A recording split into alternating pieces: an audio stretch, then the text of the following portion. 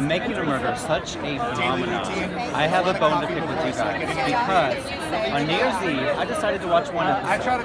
Let me just see what this is about. I ended up staying on my couch for 10 hours watching the entire thing. I didn't go to sleep until like 8 a.m.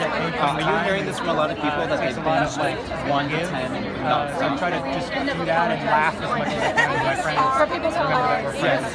well, I've been thanking our viewers, but seriously, I mean, it's interesting because we really think people would just it's quite, it's an elaborate, scenery that spans 30 years. People will want to take their time with it, and we've found, quite the opposite, which is interesting.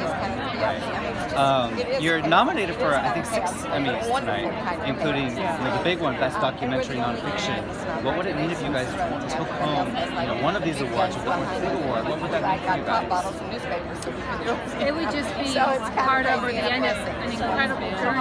We started this almost 11 years ago now, with borrowed cameras for a sister, two brother-in-laws with their cameras, just doing the best we could with whatever we had.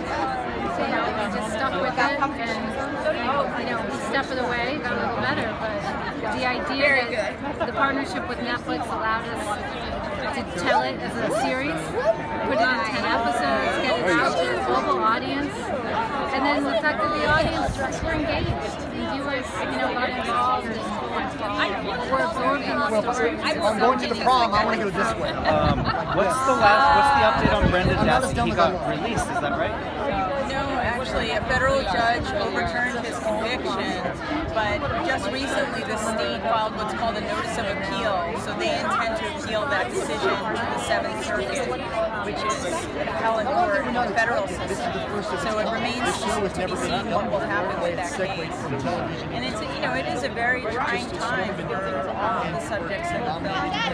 We wish the best for all. One last question before you go in. I've talked to a lot of people at parties or friends, and some people are convinced Stephen's guilty, some people are convinced he's innocent. So it really creates this conversation that people have. Where do you guys fall on the scale of innocent guilt? I mean, I'm more concerned with the fact that I have so many questions about what happened to this woman, Teresa Alba.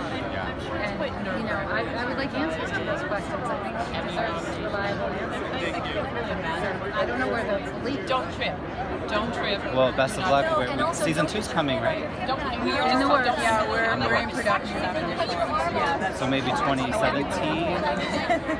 Still to be determined. Yeah. Well, good luck. Thank you so much. It was a pleasure to meet you.